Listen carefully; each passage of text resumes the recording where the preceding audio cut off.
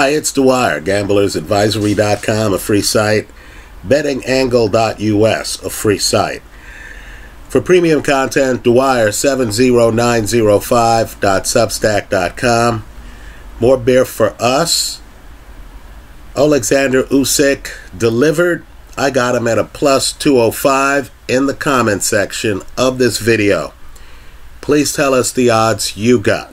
Please tell us the bounty you received, or tell us the props you played that may or may not have hit. Now let me just tip my hat here to Anthony Joshua. Like many of you, I've followed boxing long enough to know that it's very hard being the king. It's very hard to wear the heavyweight crown, right? I also know that in boxing, fighters don't know what they don't know until they face adversity. Now let's talk about this fight. It's a tale of 3 different 4-round segments, right? This is a must-watch fight. Let me just say, Anthony Joshua has given us at least 2 of the most compelling fights of our time. The Anthony Joshua-Vladimir Klitschko fight, I thought that is a classic. And I thought this fight was a classic as well. After the first 4 rounds, and they were shocking. I don't know how else to put it. They were shocking. After the first 4 rounds, we'll talk about them more a little later in the video. Usyk's up 3-1. Right? In the United Kingdom, Usyk has taken the crowd out of the fight. Let me also point out that the Zone's crew that had Roy Jones Jr. and Darren Barker, they were A+. They were on their game, right? You felt the excitement of the fight. Even the crowd being hushed a bit early was exciting. Then you get the next 4 rounds. And AJ makes a comeback.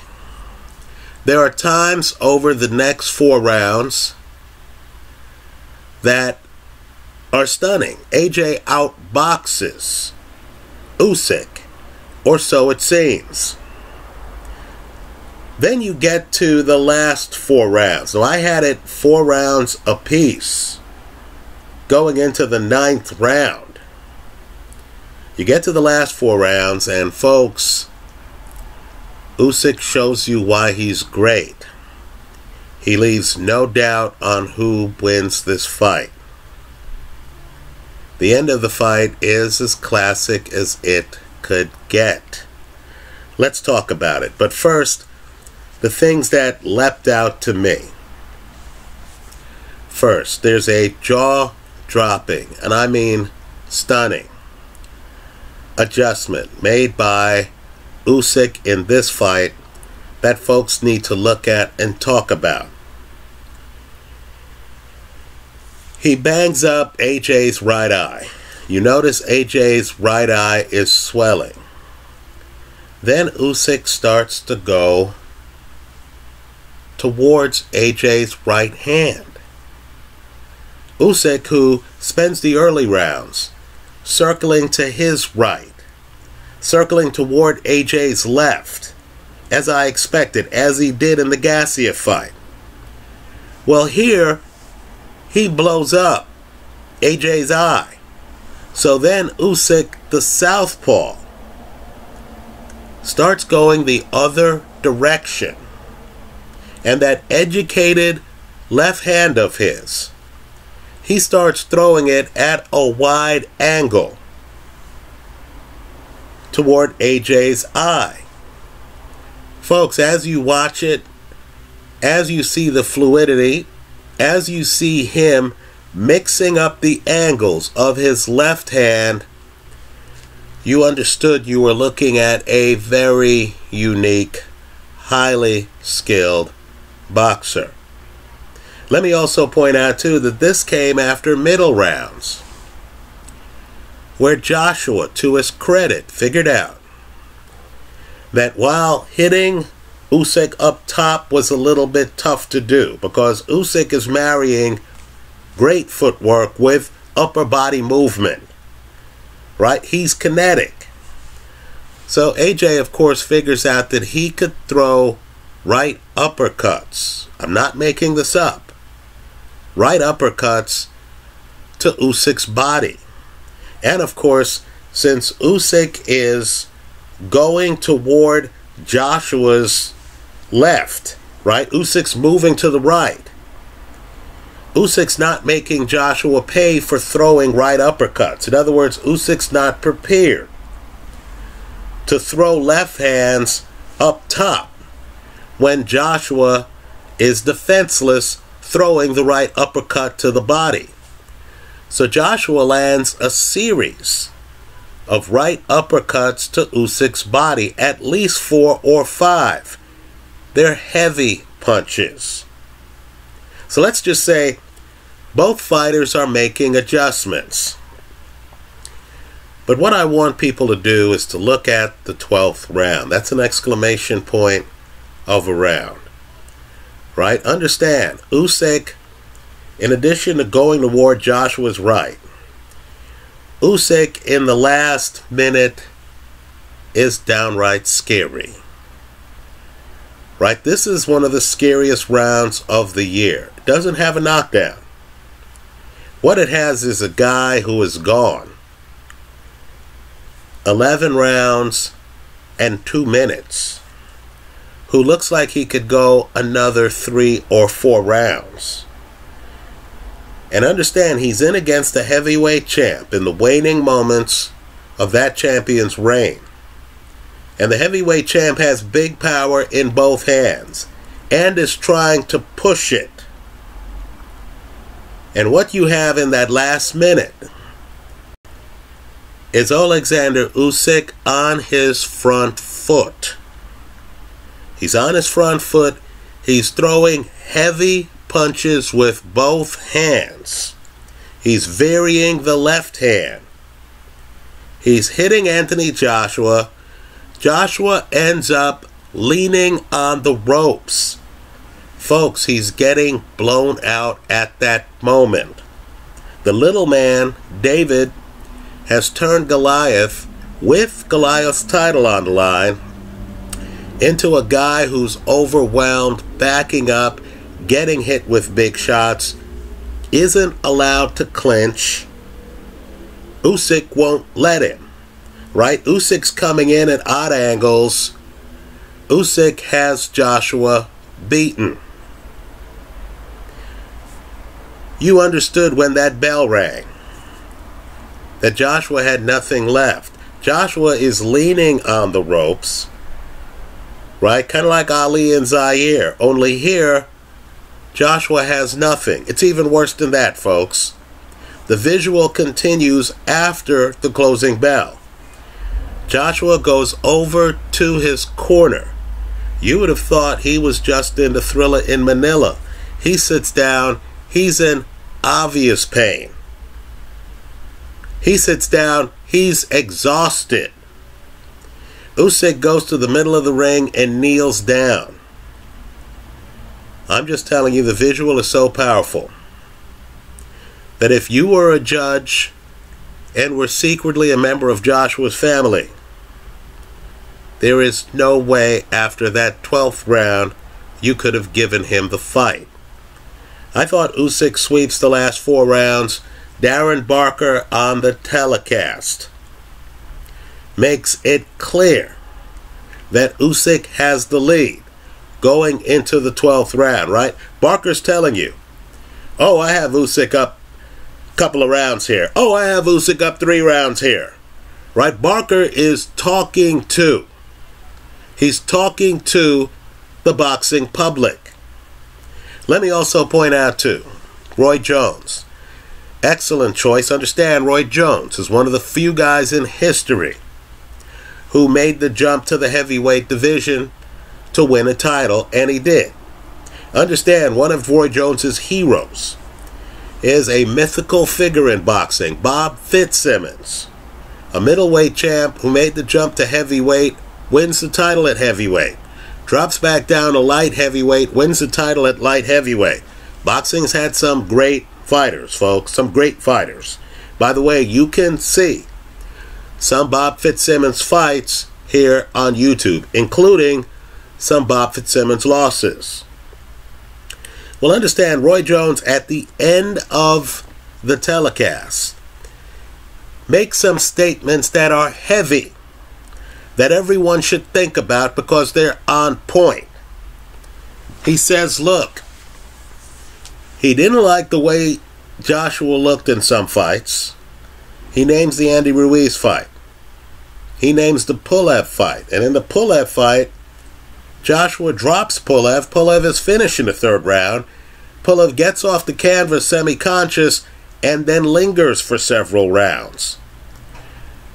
Right? Roy Jones goes further and he says, look, you have a genius boxer. He's talking about Usyk, fighting a guy who, as Roy puts it, I don't think boxes that good. He said, you know you can't fight this fight, basically, is what Roy's saying. So let's talk about the mistakes that Joshua made. I thought there was a window here where Joshua could win the fight. Right? The person I want, there's a person in history who is still alive, who Joshua needs to sit down and talk with. Right? Like Joshua, this person, I've mentioned him in earlier videos, this person was heavyweight champion. This person was big, just like Joshua. They called him Big George Foreman. That was his nickname, Big. They called him Big George Foreman.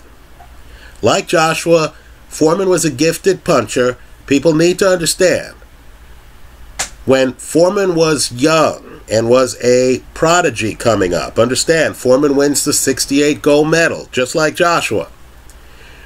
Foreman's mentor was Sonny Liston. Now, as if hanging around Liston wasn't enough in terms of Foreman being around punchers, look in Foreman's corner. I have the Kenny Norton fight in my favorites folder here on YouTube.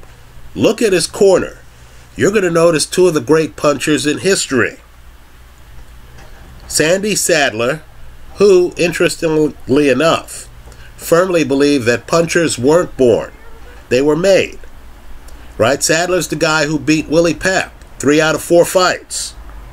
And you have the light heavyweight champion from the 1950s. Right? Who was in the game so long, his nickname went from Mongoose to Old Mongoose, Archie Moore. Now understand, Foreman, highly skilled, great jab, one of the best jabs I've seen. Tough defense, he had an Archie Moore defense.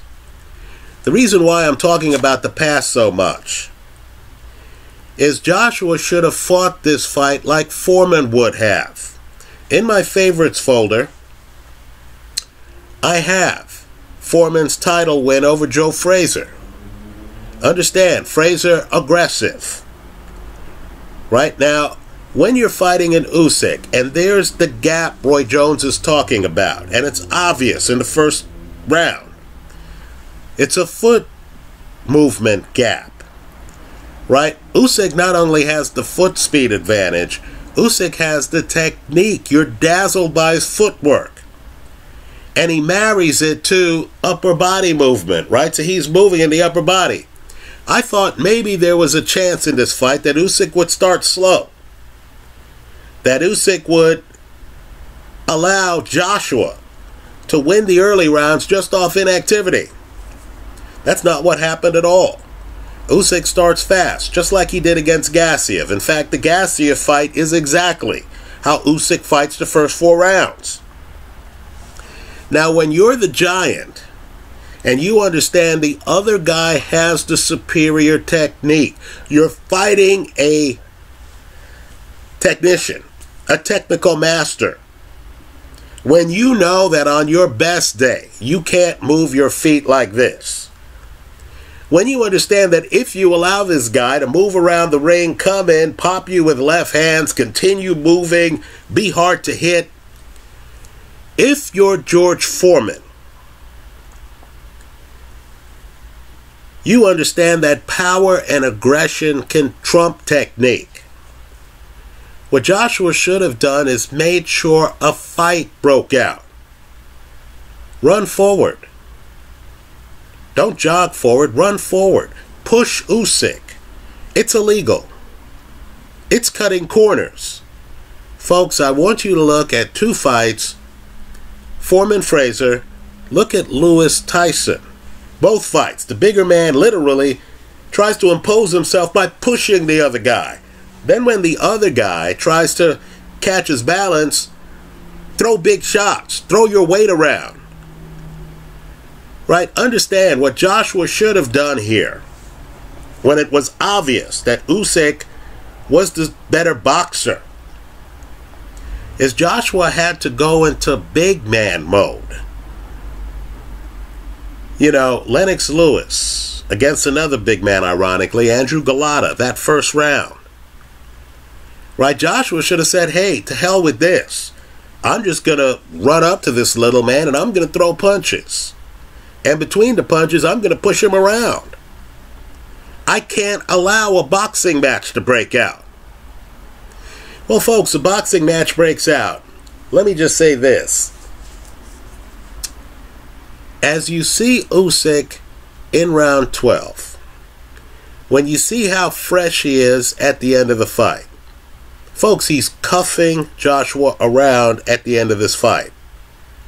Cuffing him around. He has Joshua up on the ropes.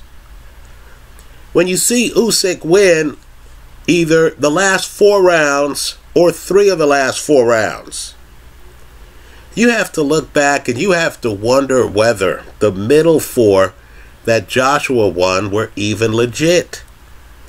Because at that point, Usyk started fast. He had a few rounds to play with. He may have known that Joshua was tiring.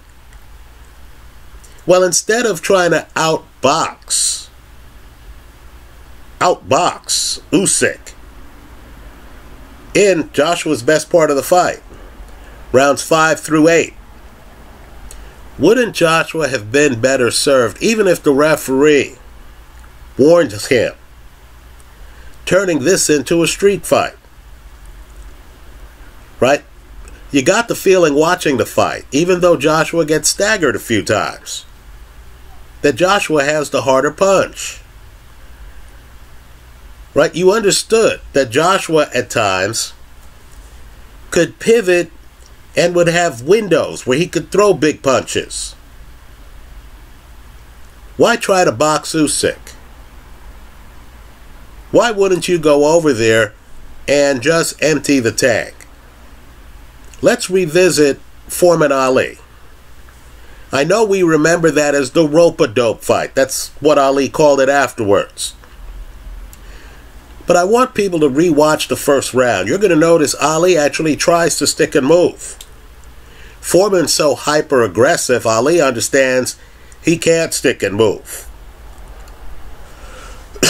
Understand, in that fight, Ali was older, just like Usyk is in this fight. Right? Foreman makes it impossible for Ali not to engage. Right? A boxing match isn't allowed to break out in that fight because Foreman is too aggressive. He's throwing punches on Ali. Now he's facing Ali, who's a lot like Usyk, quite frankly. Right? And Ali is a guy who can fight backing up, can fight coming forward, is up on the ropes, is, defensively blessed, is having some punches, blocked with his arms and stuff like that. Some punches of Foreman's are getting through. But understand, Foreman makes it impossible for Ali to show the footwork that Usyk shows early in this fight. All you have to do is watch the first round and you understand. Usyk has the foot speed advantage. Usyk has the head movement advantage. Usyk's the more fluid fighter. Folks, you cannot have that dynamic play out round after round. By the time Joshua makes a comeback, you say, okay, Joshua has solved some of Usyk's timing. But again, the problem is Joshua's boxing. Where's big bad Anthony Joshua? Where's the Joshua who dropped Klitschko in, I believe, the 5th round? Right? Where's the Joshua who dropped Dylan White? Where's the heavy punching Joshua? Right? You understood. The line wouldn't have been what it is if people thought Joshua was going to come in and try to outbox Usyk. When Joshua, before the fight, basically was saying this is going to be a war of attrition. Right? This is going to be a stamina contest. You thought he was joking. Right? You thought, gee, this is going to be like Foreman Kenny Norton. Right? By the way, look at Foreman Kenny Norton. Look at how Foreman is running forward toward Kenny Norton. Understand, Foreman has slower hand speed. Slower hand speed than Anthony Joshua. Right? Foreman's letting his hands go. He understands you don't want a boxing match to break out against Kenny Norton. You know, Foreman understands, look, you've got to leverage your strengths. If it's size and power, you've got to have that trump the other guy's technique. You can't have the judges round after round see this guy's A game, especially since Usyk isn't allowing the fight to be a slow fight. Understand, the first 4 rounds, folks, there are no slow rounds. Right? Usyk is over on Joshua's side of the ring at times. Right? Usyk is insisting on throwing punches. Usyk is forcing Joshua to move. Let me also say this too. A key part of boxing is rhythm. Now, I said in the pre-fight video that I thought it takes Joshua a little bit to get his rhythm in a fight. Well, here you had a highly skilled opponent who, of course, is a southpaw, but who, more importantly, is playing games with rhythm. Look at look at Usyk's right hand. You're going to notice not only is Usyk bouncing around, right? You know, throwing a fighter like Joshua, who's a bit more cautious, off rhythm. But then he's waving, literally waving his right hand around. Right? He's wearing light-colored gloves. He's waving his hand around. You don't know if he's throwing a jab. You don't know what he's doing. Then you figure out he's just waving his hand at times, throwing off the rhythm. So Joshua, who's trying to counter, but who needs for it to be sunny out to throw the counter, can't get the rhythm going to counter him. When your opponent's doing all that and you have your opponent outweighed by like 20 pounds and you're the puncher in the fight, when do you start aggressively coming forward? When do you start pushing the smaller guy out of the pocket so you can extend your arms and catch the guy when he comes back in the pocket? When do you start using forearms and elbows? When do you start making this a wrestling match? Right? Grabbing the shorter guy, letting the shorter guy know, hey man, you're in with the big man. Right? Pushing the shorter guy, leaning on the shorter guy, right? You know, coming in, throwing a big punch. You know the other guy is elusive and throws combinations. So when do you throw a big punch? Then grab the guy. Lean on the guy. Right? Pull down the guy's head. Where was that part of this fight? It's a great fight. But understand, we all knew that if it's a clean boxing match with not a lot of clinching, with extended periods of boxing, I think we all understood. Tony Bellew tried to warn AJ before the fight that Usyk's a master boxer. You did not want a boxing match breaking out. You wanted a fight if you were the bigger man with the bigger punch. So instead, what we got was a challenger showcasing his footwork, showcasing his elusiveness, being able to jump forward into the pocket, right? Land excellent straight lefts early while he's circling to his right, Joshua's left. Then, of course, you had the smaller man later, after he puffs up Joshua's eye, circling to Joshua's right, literally right into right-handed Joshua's power zone, without Joshua just throwing hard right hands in the off chance that he lands one of them. Let's just say Usyk got a chance to showcase his skills a bit too much, including the last third of the fight. If I'm Joshua, Foreman at one point offered to train Joshua. You don't have to give up your trainers. You could just say, hey, let's have George come in and give his thoughts. Or just do your own due diligence. AJ. The reason I'm saying Foreman is Foreman's a little bit more rough and tumble than the refined Lennox Lewis, or than a refined Vitaly Klitschko. Let's face it, it's too hard for a fighter in his 30s to figure out how to time and lean and half punches and here and block punches with his hands like Vitaly Klitschko did. Right? Lennox Lewis, great jab, thinking man's fighter. I think it's very hard to be Lennox Lewis. Right? Foreman, who had great skills, also had a roughneck side. I know Foreman talks about how scared he was against Joe Frazier. He also wants you to believe that he was too scared to fight Mike Tyson. Let's get real. Foreman demolished Joe Frazier twice. He was so scared of Joe Frazier that he takes Joe's title in the second round of the first fight, and he drops Joe multiple times in the rematch. That's how afraid of Joe Frazier Foreman was.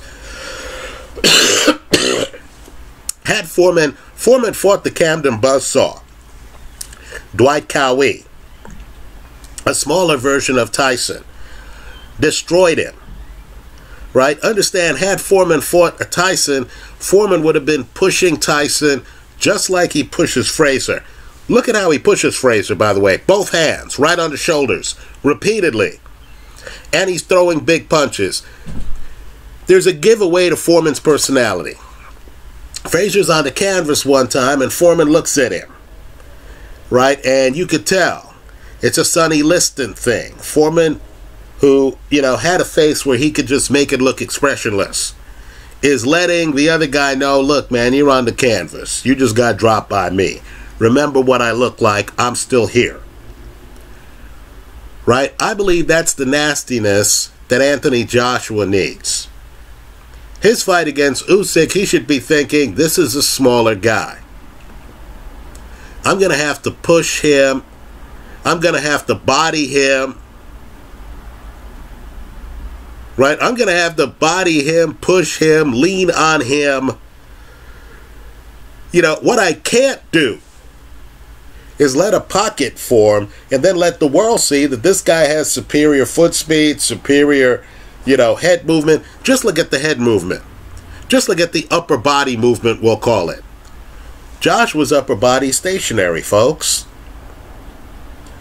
He's fighting a guy who's herky-jerky, whose body's moving. You don't know what he's doing with his body. But the one thing you know is that you can't time him. Joshua shouldn't have allowed that dynamic to play out. It was clear that Joshua needed rounds 10, 11, and 12 to win the fight. And that's when, of course, Usyk steps on the gas. Right? Look at the judges' scorecards On my scorecard, I had Joshua winning one of the first 4 rounds. I had Joshua tied up 8-8. At the 8-round mark, 4-4 after 8. Right? So I had Joshua winning 4 rounds, half the fight, going into the last 4. I'm not sure if I gave Joshua another round. Let's just say the end of the fight, Usyk shows you how Joshua should have been fighting the fight. Right? Usyk has Joshua up on the ropes. Usyk's throwing big shots up top. Right? Usyk's body language is, hey man, I'm Goliath right now.